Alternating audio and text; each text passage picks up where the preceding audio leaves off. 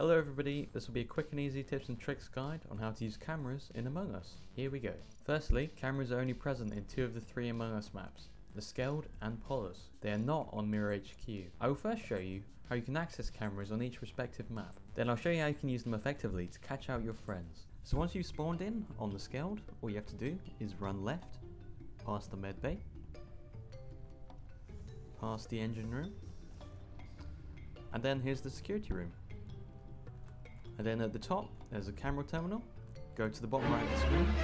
Oh my god. Well, yeah. But yeah, as you can see, all you have to do is click on the bottom right of the screen, unclick security, and now you have access to all the cameras. Alright, let's hop over to Polis. So once you spawn in on Polis, all you have to do is go down from the dropship, head left, and go past electrical.